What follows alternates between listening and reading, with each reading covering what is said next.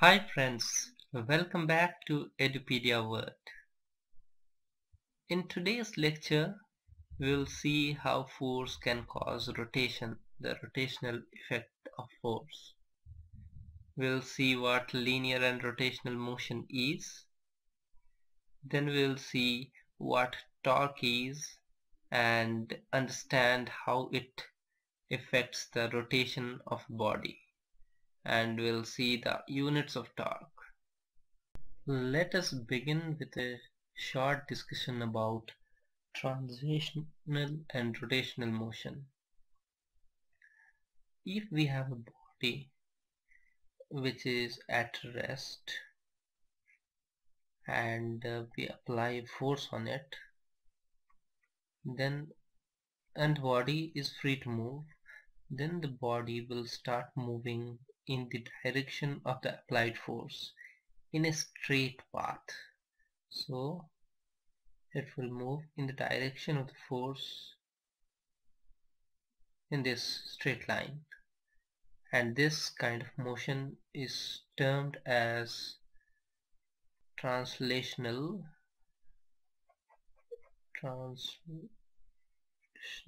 motion or linear motion.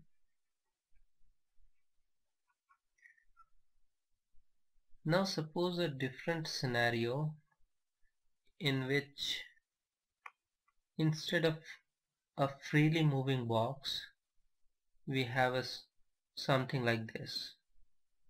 We have, let's say, a rod which is pinned at this end. So the body is not free to move. It is pinned at this end, and this body therefore can only move in a circular path. That is, it will have a rotation. Now imagine that we apply a similar force to this over here. Initially there was no motion in this scenario too, but once we apply the force, then instead of the linear motion that was caused by force in the first case, here the body will start to trace circular path. So in this case the force leads to rotational motion. Therefore we can clearly see the difference between the origin of translational motion and rotational motion as a result of the same force. Now that we have brushed upon the linear motion and the rotational motion, I would like to discuss about the turning effect caused by force. Let's call it the moment of force or the torque. T-O-R-Q-U-E. The turning effect that a force causes is quantitatively defined by the moment of force or the torque. Let us go back to our previous example over here. In this example, we can see that there are two things that will determine how effective the force is in rotating the body. One is quite prominent, that is the magnitude of force that we apply. Larger the force we apply, more will be the turning effect caused by the force. But suppose we apply a very large force or certain force exactly at the axis, at the pinning point, then will that be able to turn the body? No. that won't cause any rotation. So we see that if the force applied passes through the axis, it will not cause rotation. Therefore, a second factor which also determines how effective the force will be in rotating the body is the distance of the force from the axis. So how further away from the pinning point is the force applied? Is it applied here? Is it applied here? Is it applied here? So the two factors that will affect the rotation is the first is magnitude of force, and second is distance. What distance? The distance of line of action of force from center of rotation, or from the pivot point, from pivot.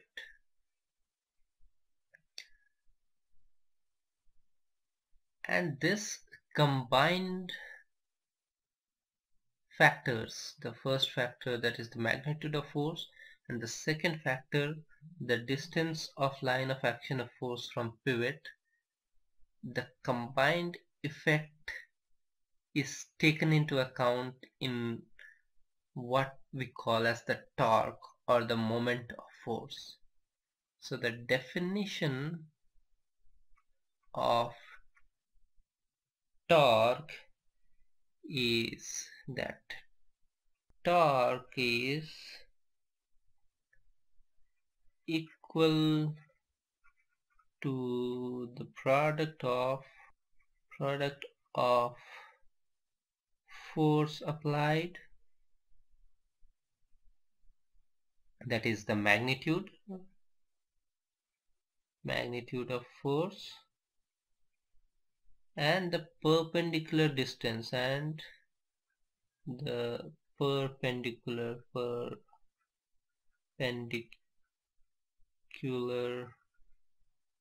distance of line of action of force from the pivot.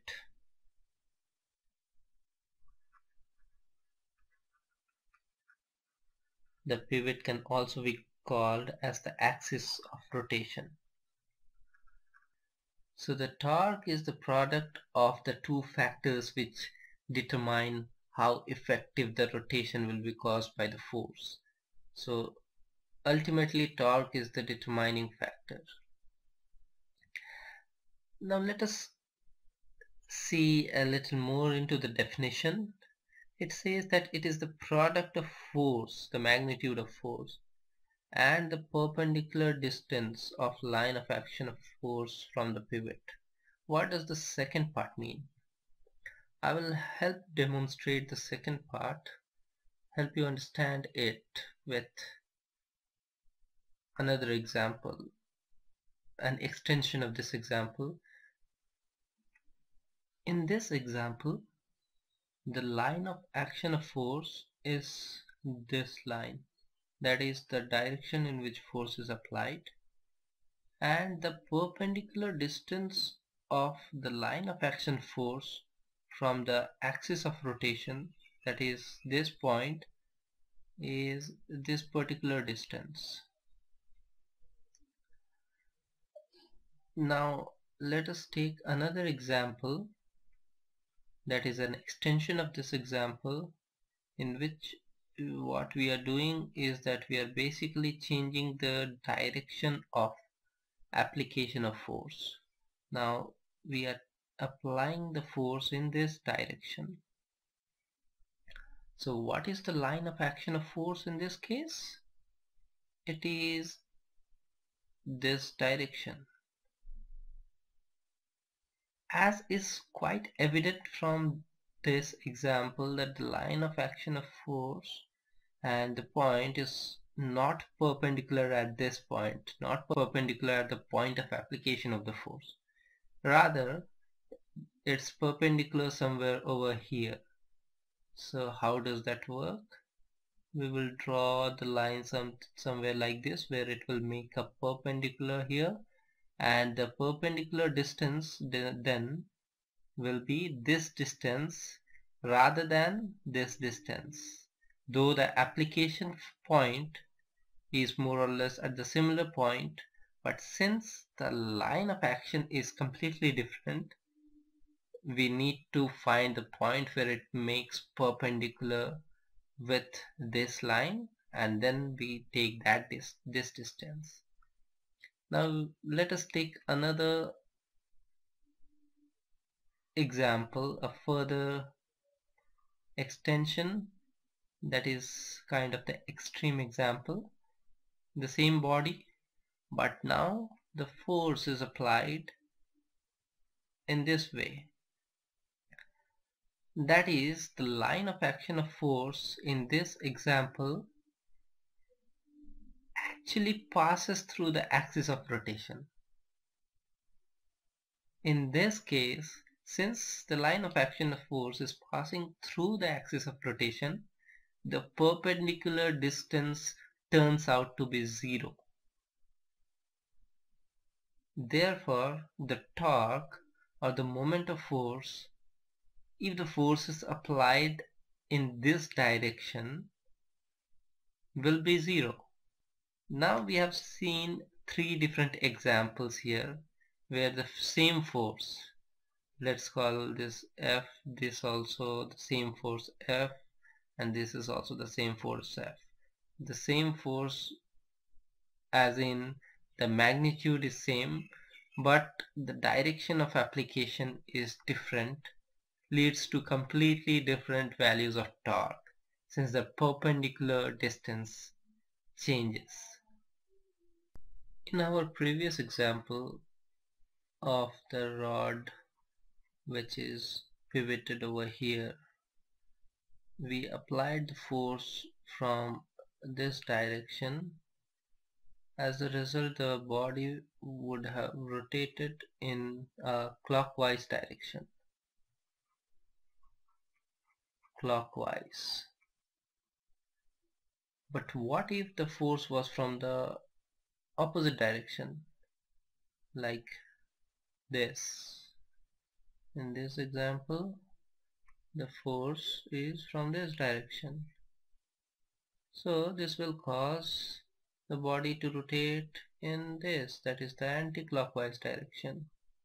So we see that the two scenarios are different, so they are direction dependent phenomena. Therefore, the moment of force is a vector quantity because it has a magnitude, the magnitude of force into the perpendicular distance, and now we see that it has a direction either clockwise or anti-clockwise. So torque is a vector quantity. By convention, clockwise torque, the clockwise direction movement or the clockwise torque is negative torque. That is the convention that is used. And the anti-clockwise is positive. Therefore, we will use this convention whenever need be. Now let us see the units of torque. Let me write torque is equal to force into perpendicular distance. We know this is the mathematical definition of torque. Now we know that force in SI unit is Newton, and distance in SI unit is meter. So the SI unit of torque is Newton into meter, that is Newton meter. And the CGS unit is dyne for force and centimeter for distance. Let us try to see the equivalence between the SI and the CGS unit. 1 Newton meter can be said to be 1 Newton is 10 to the power 5 dyne, as we have seen in our previous lecture. Dyne, and 1 meter is 100 centimeter, that is 10 to the power 2 centimeter. That makes it 10 to the power 7 dyne centimeter.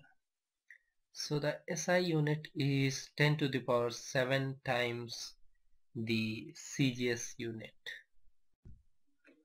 In today's lecture, we read about rotational and translational motion. We saw what torque is, what are the factors that determine torque, and we saw the units of torque. In our next lecture, we will read about couple and about equilibrium.